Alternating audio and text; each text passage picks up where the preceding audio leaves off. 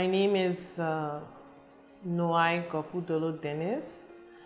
I'm a OB/GYN, work with the Ministry of Health, Monrovia, Liberia, assigned at the Redemption Hospital since 2013. I had a very rewarding, fruitful, and educative experience in India. I had an opportunity to learn a lot of new and interesting, exciting things in aspects of fertility treatment, and it's something that I hold very dear and something that I appreciate.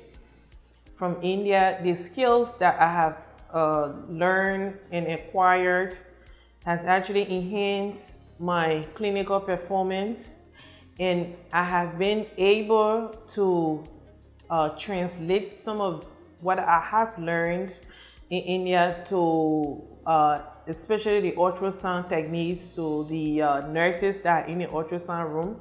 Just before you came, I had like 2 hours training section with them in diagnosing uterine pathologies, especially when it comes to infertility treatment and workup. So that has helped in that direction. I've also been receiving patients and especially those that have infertility problems, couples and other things, and have been tailoring most of the treatments based on what I have learned from my Merck Foundation sponsored training. The most impactful aspect, something that I have been able to do differently, is my skills with the ultrasound.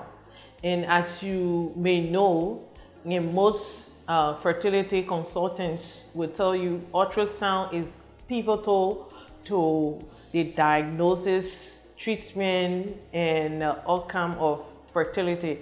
So that has actually improved immensely as compared to my previous skills in ultrasonography.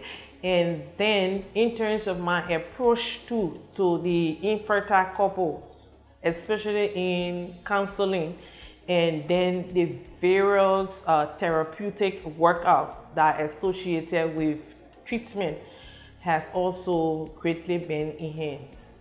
The skills that I've learned is indeed of great importance that cannot be overestimated or overemphasized. It's something that is, you can see, is very relevant, taking into consideration the latest, which is more than 10 years ago, the survey that was done. It has shown that the fertility rate of females in Liberia, Liberian females, have actually dropped from 7%, okay, in 1960 to now 4%. Merck Foundation is excellent.